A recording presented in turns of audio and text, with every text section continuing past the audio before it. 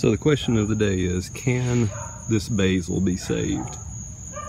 We're going to see what we can do with it. So I'm going to start trimming. I've never actually trimmed basil, and so that's why it looks like this. But we're going to trim these.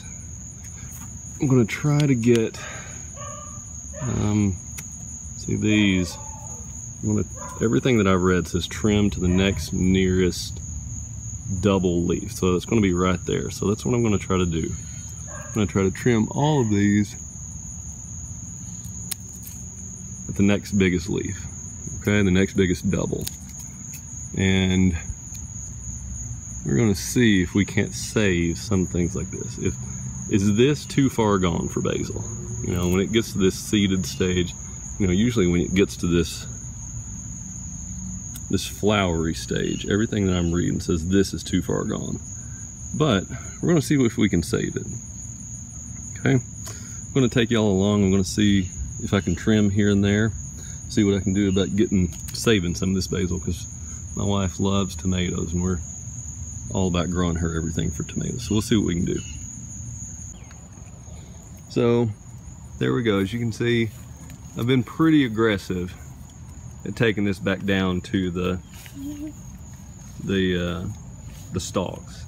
Everything's back down to the next biggest double leaf.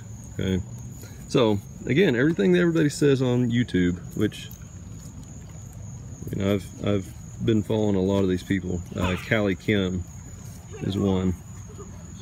Says this is going to work. So I don't know if it can be salvaged this late in the game. My wife says it still tastes good. It's not bitter. But let's see if it'll get a little bit more, little bushy. So we'll see. As you can hear, I've got a helper right back here today. So it's always nice to have a helper. So there we go. We'll see. I'll bring y'all along. I'll give you an update here in a couple of days. So we're a couple of days removed and we're getting pretty good results. So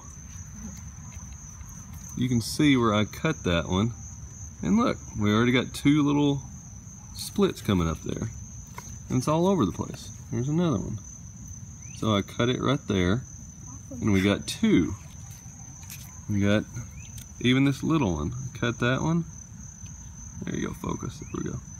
And then we got the two.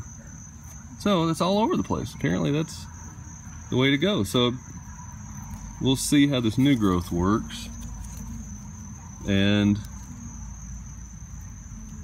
make a final judgment later. But so far so good. It's looking a lot better, a lot healthier. It's growing really well. It's not so woody. It was getting really woody stems. This is really tender.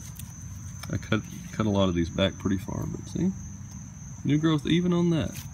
Pretty happy with this so far. So I'll come back in another couple of days and give you another little update.